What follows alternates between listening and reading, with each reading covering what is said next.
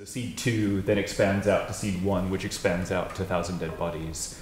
So those will be the 3 things that we will record on Saturday. We'll start at V.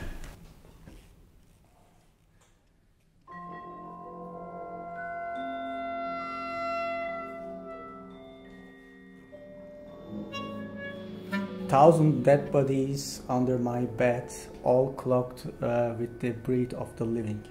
It sounds like it suggests some kind of a narrative, but I'm really... I don't like narratives that much.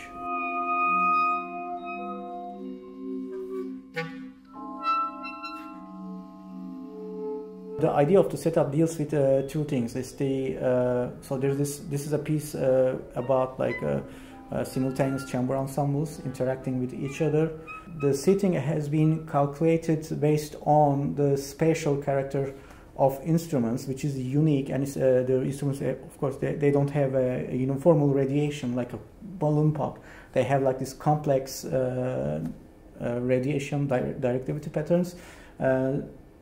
Some instruments are more directive, strong directivity, like the brass instruments, and some instruments, they don't have that much of a directivity. So the idea is, for me, normally, this is how I work, like you have the simulation, acoustic simulation of an instrument, which is already a very complex process to, you know, really accurately calculate the directivity patterns of an instrument in a meaningful way, by which I mean in a way that makes sense with the real world conditions.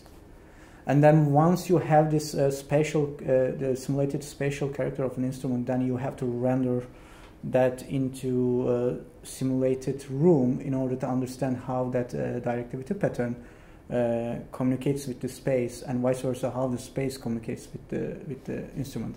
And then there comes the idea of orchestration, of course, you know, how to group certain instruments with certain distances and positionings, and how that group of instruments would correspond to space, and how space would correspond to the instrument.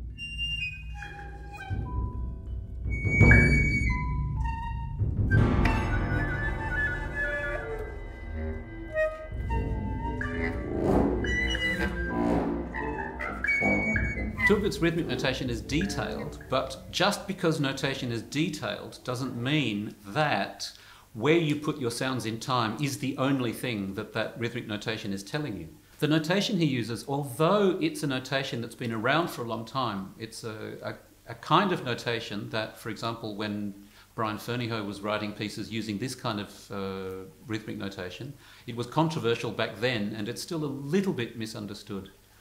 The misunderstanding comes mainly from, if you have a fixed conception about rhythm as just telling you where in time to make your sounds, then this rhythmic notation will give you some puzzles to deal with. If you have a little bit of a broader understanding of rhythmic notation as not just telling you where to make your sounds, but in hinting at how to phrase those sounds, and sometimes, this is the paradox, sometimes hinting at how you should make the rhythmic notation inexact. The fact of inexactitude being necessary or desired or possible, this coming out of the rhythmic notation, that is a thing that, that performers have to get accustomed to.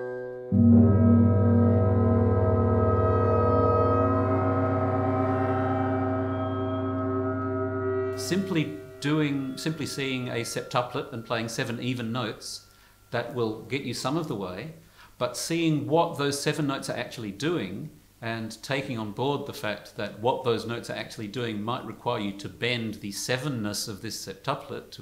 Turgut doesn't say specifically how these kind of bends work in his own music. It's a thing where you see the music and it suggests to you a certain phrasing, and it's that phrasing that you should also follow.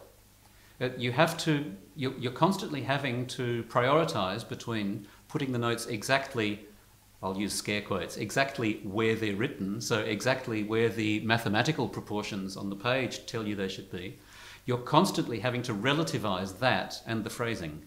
that the rhythm also suggests. So the rhythm does point in two different directions. It points in the direction of strict proportions, and it points in the direction of phrasing, and specifically phrasing that may require you to bend those proportions.